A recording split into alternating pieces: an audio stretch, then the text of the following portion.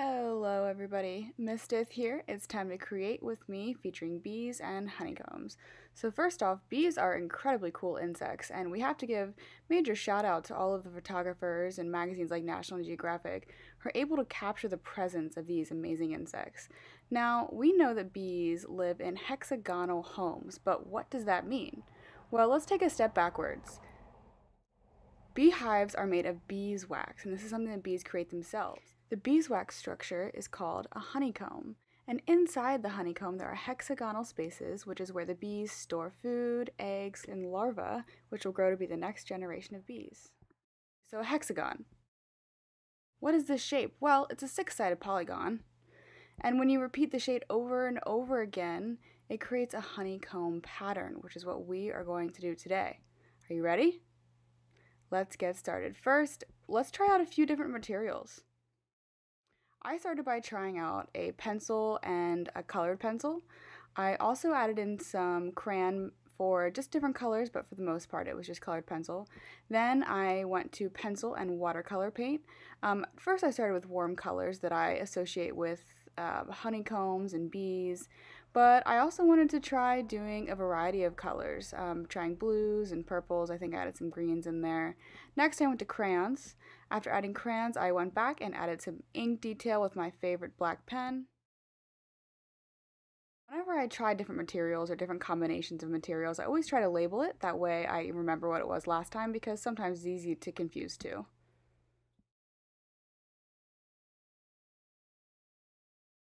Next, one of my favorite things to do is outline shapes or just create patterns on top of other patterns with a different material. So in this case, I chose to use fine tip Sharpies, which I always are my go-to. Another idea is using bubble wrap. Now, bubble wrap is awesome because it comes in so many packages and it's easy to use, easy to recycle, and you can use bubble wrap as a stamp. I took acrylic paint in my paint palette, which is obviously has so many layers of paint in it.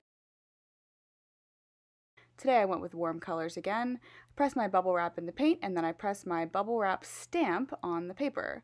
And I repeated this process until I had a little bit of a test sheet of what this would look like. And voila, here are all of the different possibilities that I created. And of course, there's many more than this. I didn't use marker or anything like that. Before you begin, you gotta pick your favorite. I am going to go with the bubble wrap print.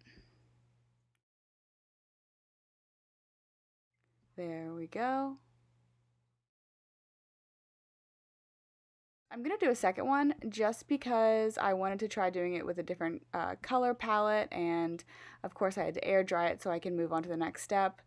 But one of the reasons that I decided to do two was because this way at the end, if I don't like one of them, well, I can decide between the two which one I like better, or in some cases maybe I'll like something from both and do a third one, but in this case it worked out and I was happy with both of them, so I picked my favorite later.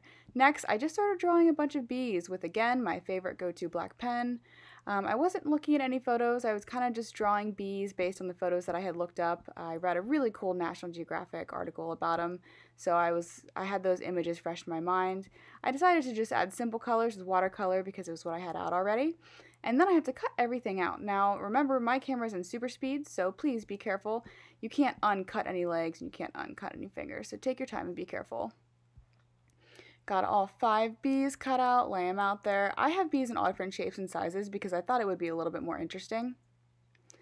Next, I'm going to cut strips of paper, one for each bee, just out of the scraps from what I had left over from when I cut out my bees.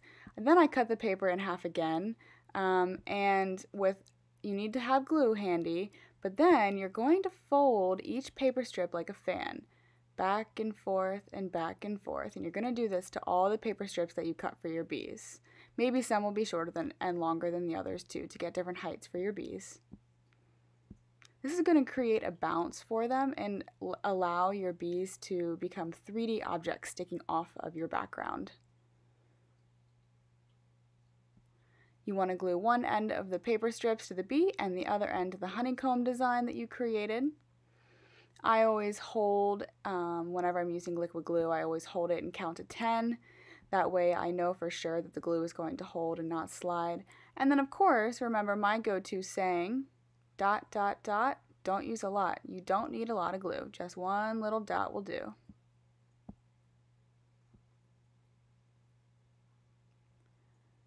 stick that on the paper there. Alright, so I'm going to do that same thing with all of my bees. For some of the bees, I did cut the paper platforms that I folded back and forth shorter, so that way some of the bees weren't sticking off quite as far from the paper, to give different height variations among all the bees. And as you can see, I keep having to adjust them as I glue because they will move as they dry a little bit. Alright, now, I said that I always do two things, and in this case I decided that I liked the orange one better. I just thought the colors really popped. I loved how the red and the orange and yellow paint stuck out. And that's it. There we go. Now it's your turn. I hope you enjoyed this video. I would love to see your creations and how you chose to represent your own bees and your own honeycombs.